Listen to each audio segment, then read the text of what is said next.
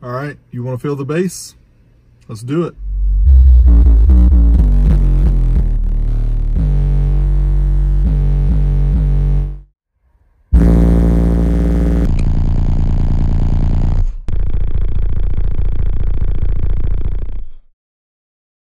You big dummy.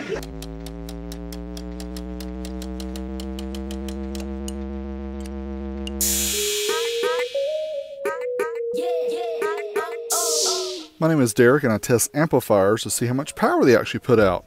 If you enjoy those kind of things, make sure you subscribe to my channel. Let's go on and see what we have today. Brand X. What a name for an amplifier. Never heard of these before, honestly. Somebody told me about this model, the Brand X609 X2HE, $74.99 as a refurb. Looks like now they only have them new. They're still only 99 bucks. Check out a couple videos ago, I actually unboxed one of these live. And the website is brandxaudiovideo.com, but when I go there, I get a page can't be displayed. So I went to the Wayback Machine at archive.org, and it looks like they only got screenshots up to about 2013. So the website's not even available anymore, but I was able to get some specs thanks to archive.org. You can see 609 watts times 2 at 4 ohms, 955 times 2 at 2 ohms, 1910 times 1 at 4 ohms, but we think these probably are max numbers. So let's take a closer look at the amp. You can see about 19.5 inches by 11.5 inches. So it's a pretty big size amplifier, and with a height that's right around 2.7 in the highest position. On one end of the amp we have the RCA connectors, which are Tiffany style for line out and line input, a switch for mono and stereo, remote bass connection, power protection LEDs. The other side we have dual speaker outputs. This is a stereo amplifier. We have 0 gauge inputs and 60 amp fuses. Now when you screw the terminals down, the wires to the terminals, you have to flip the amp upside down. You can see 0 gauge here for positive and negative. And we have 3 60 amp fuses. We're going to get back to that in a little bit. Here's the bass knob. It's actually metal bass knob, has a secure connection on it. Pretty nice little gig here, and about a 20-foot wire so you can connect up to the front of your vehicle. Now here on the top of the amp you can see there are some potentiometers and switches, a high pass filter, a crossover switch, low pass filter, adjustable subsonic, which is nice, adjustable bass boost, and the gain control. Now let's get the amp hooked up to the amplifier dyno so we can check out the RMS power output. Let's see how it does. First up, we'll test the stereo mode. 4 ohm stereo, it's rated 609 by 2. We know there's no way it's going to do that. Let's find out what it does certified up to 1% THD at 40 hertz. About half that, 309, 290. Now uncertified takes us up to the clipping point of the amplifier. We expect a little bit more than the certified mode, and we got it about 326 watts per channel. Dynamic burst sends a 40 hertz burst tone into the amp. Yeah, we're not getting any close to that 600 watts by 2. Next up, we'll try 2 ohm stereo, rated 955 by 2. Again, we're going to assume about half of that. Certified 1% THD at 40 hertz. Yeah, a little bit more than half, 533, 531. Uncertified, 556, 552, not too bad. And then dynamic burst. It's interesting this amp doesn't have a huge amount of dynamic range in it because I think the power supply is heavily regulated, so that kind of affects that. Next up, we went to the mono mode. We'll try 4 ohms where it's rated 1910 watts. Certified up to 1% THD at 40 hertz, 1089 watts. Uncertified up to clipping, 1142. And dynamic, yeah, we don't even quite get that 1100 watts here. Again, the power supply on this seems to be holding back. So what's Big D think about this and these ratings?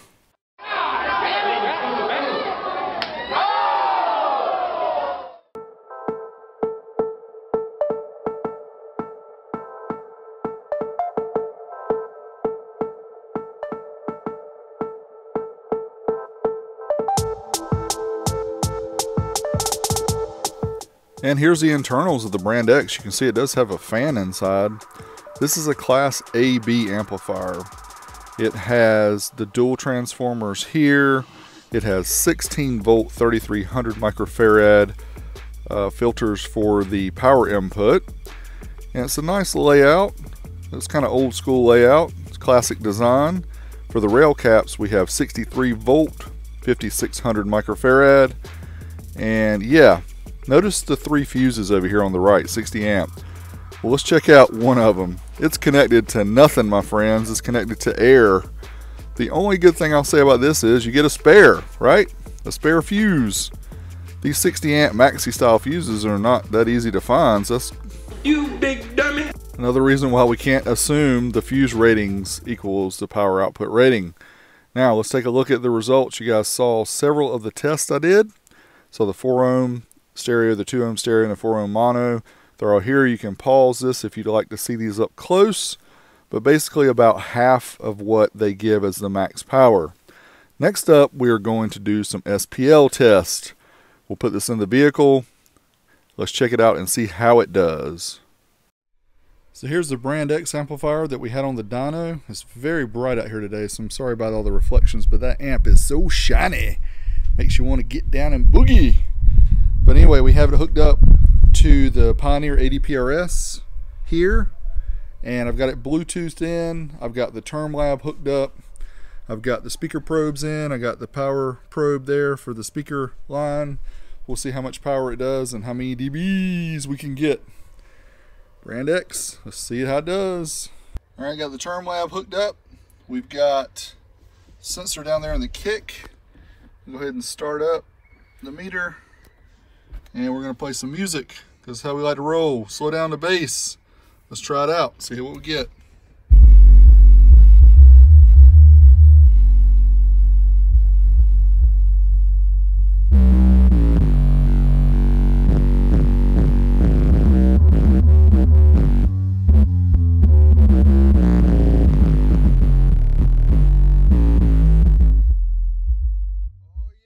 Oh yeah, 142.74 with $155 worth of gear. Pretty nice.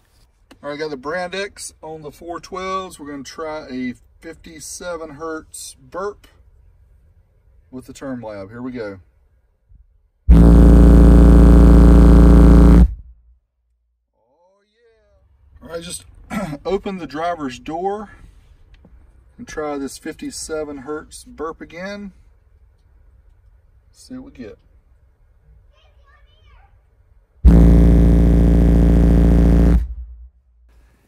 Yeah, boy!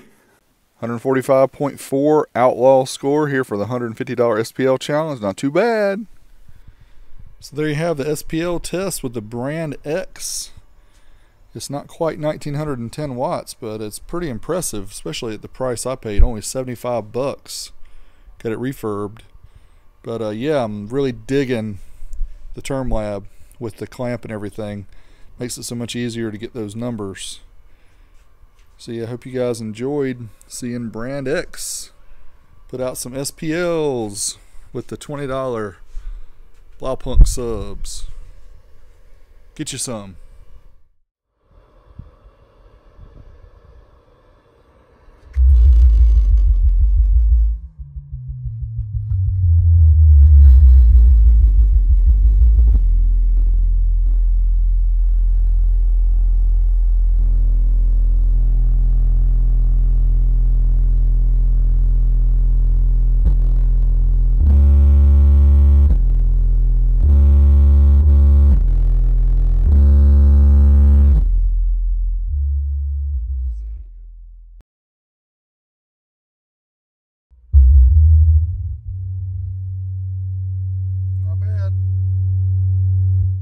Alright, there you go, guys. Hope you appreciate the video here. Thanks so much as always for watching. I appreciate a thumbs up, subscribing, liking, sharing, all that fun stuff. Special thanks, Jay, Matthew, Marcus, Jesus Tire, Soundstream Registry, Gately Audio, Lord of Bass, Hammer McCammer. I'm out of here!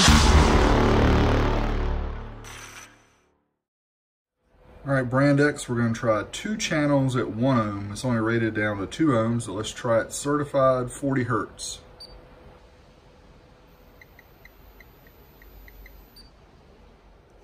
2 ohm certified 40 hertz for the brand X. This is mono, not rated to handle this load.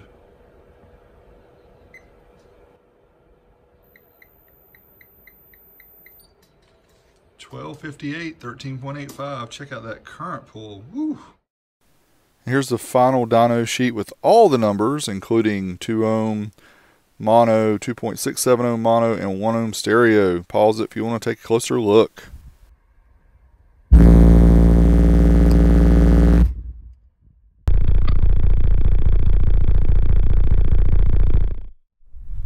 So on that last run, hit the 145, actually tested both meters and they were pretty close, but the rear view mirror, it actually lifted off.